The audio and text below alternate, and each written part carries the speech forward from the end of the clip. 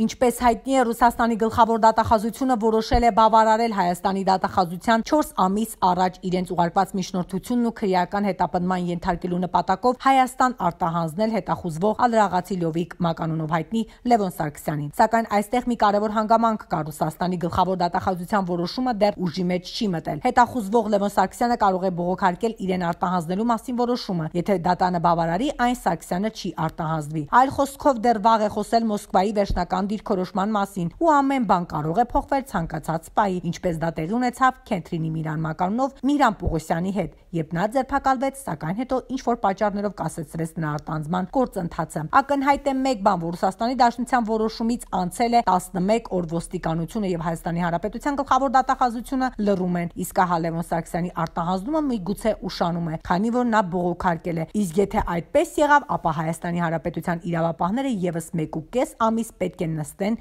եւ սպասեն Ալրաղացի Լյովիկին։ Ինչևէ, սպասենք զարգացումներին։